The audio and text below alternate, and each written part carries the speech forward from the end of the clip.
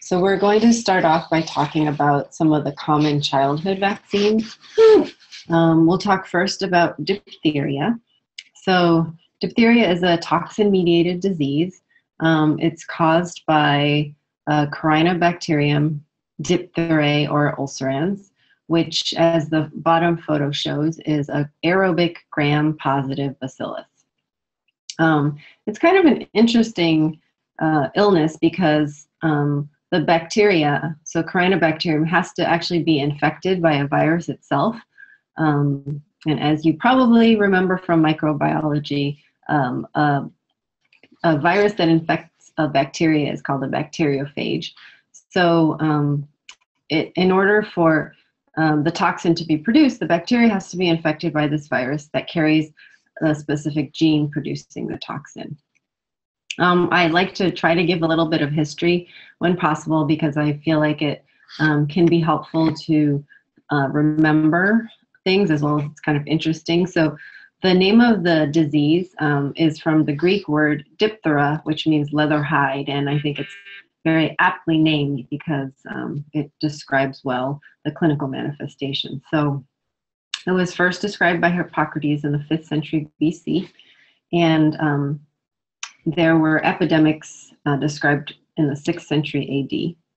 The incubation period for this is usually 2 to 5 days, but can range from anywhere from 1 to 10 days.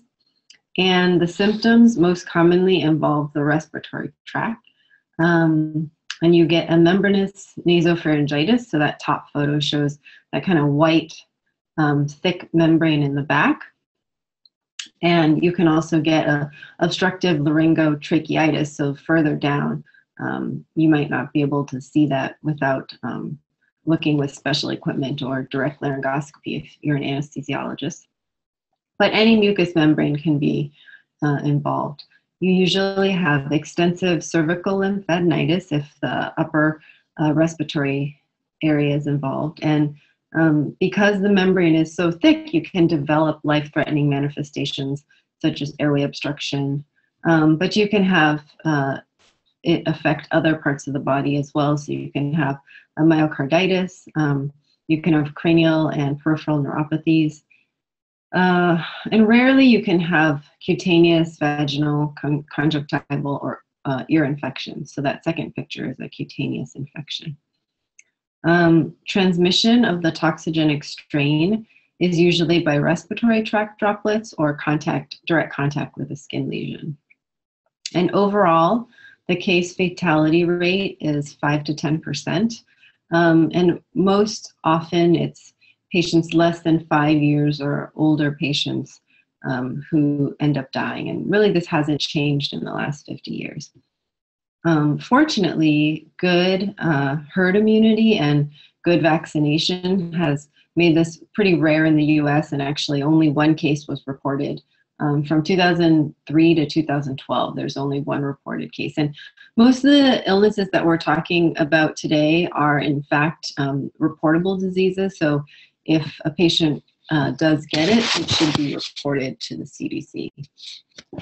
And you want to treat, if you do have a patient with this, antibiotics are very common. You can treat with penicillin or with erythromycin, but you also want the diphtheria antitoxin, which you can actually only get from the CDC. Like this video and smash that subscribe button as well, and make sure that you hit the bell button and get the notifications for the new videos in the future.